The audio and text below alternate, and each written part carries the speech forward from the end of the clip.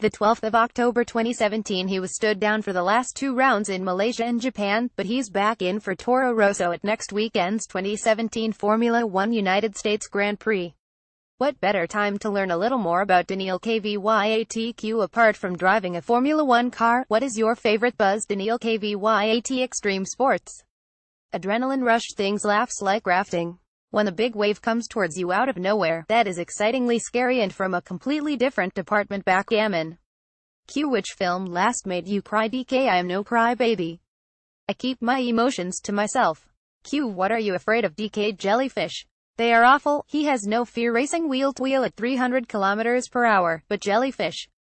It was the last book you read? DK, I think I have read all the classics by now. The new authors don't really thrill me, so I concentrate on engineers' reports. Laughs. What did your teachers say about you in your school report? DK, he has good potential, but he has to try harder. Do you have any guilty pleasures? DK, tiramisu. Morning to night. Do you collect anything? DK, sometimes some strange magnets that I put on the fridge.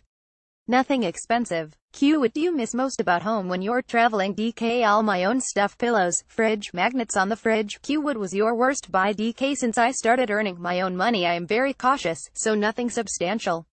Maybe a stupid t-shirt. Kvyat in good company. Former champ James Hunt was another backgammon fan. What's your ideal non-race Sunday? DK, staying calm at home with my girlfriend. What's the most embarrassing mistake you've ever made? DK, probably unnecessarily spinning.